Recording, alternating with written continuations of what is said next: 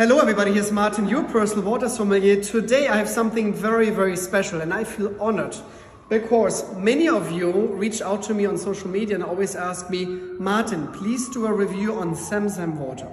This is obviously, we all know, the holy water of Mecca. And I feel very, very honored to have Ziad right in front of me because guess what? He brought me Zamzam water. And it's the first time today I'm gonna taste Zamzam water, and I wanted to showcase it with you together. So Ziad, first of all, thank you so much. Please tell me a little bit about Zamzam water. I want to qualify everybody. I'm not an expert, but Zamzam water comes from Mecca in Saudi Arabia, which is the holy city where there's an annual pilgrimage called the Hajj, and it's very sacred to most Muslim families. It's used as a healing source, a gift. Ritual. Sometimes it's mixed in regular water, but it all has one source. That source comes from Mecca, which is in the middle of the desert, and the mystifying aspect of that is that there's no water around. And so it's a deep water well.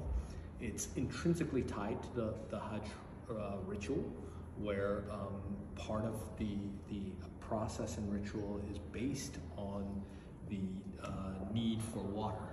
And it goes back to an Abrahamic story where a mother's need for water for her child and how that was divinely provided for her from that. And so the taste, the minerals, everything in here is really sacred to us. But beyond that, you're the water expert, so we wanted you to have a taste and see what you feel about it. And also, there's this tremendous amount of research behind it as well now these days. And the source of this particular bottle is near and dear. Last year, the year before last, my brother, who used to live in the Middle East and work there, came back home with a true source from the government of Saudi Arabia. He since then, during the pandemic, got locked down over here and passed away.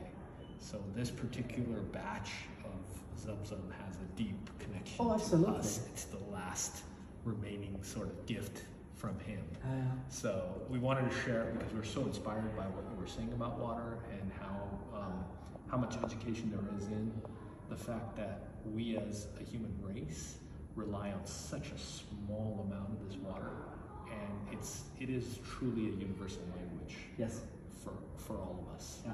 And that was really inspiring today. So you made our Saturday morning awesome. Thank you so much. Thank you so much. First of all, I feel even more honored now in honor of your brother, obviously, to taste this water. And again, I never had Zamzam water before.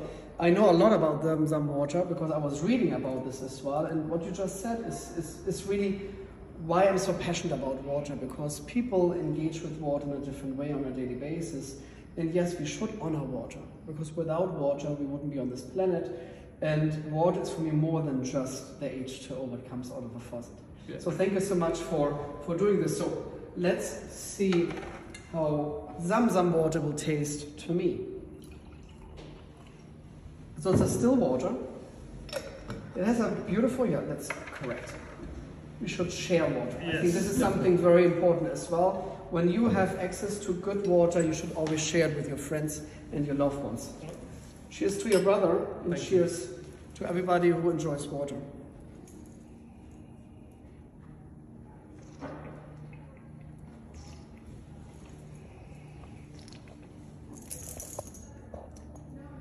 It's very unique. It has an extremely smooth mouthfeel. It's very, very smooth on the palate. And it has it engages very interesting as well on the aftertaste. It doesn't dry out your mouth. Sometimes when you have like waters who are like very still and no carbonation, they're drying out on your palate. It lingers very long on your palate, I think. That's very unique. It has very interesting earthy tones.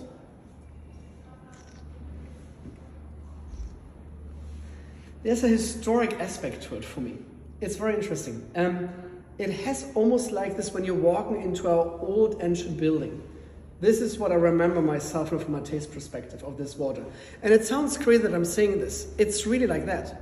And everybody who's here should actually taste this because it's very unique. from a taste perspective. It's really like when I'm closing my eyes, I would see myself in a very old traditional building. And this is what are really interesting about this. I think it's great. I love that water because there is a characteristic to it.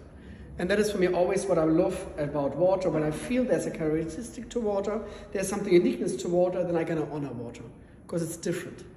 And we should honor differency on this planet. Thanks again. Thank you so much. Thank you. Cheers. Cheers.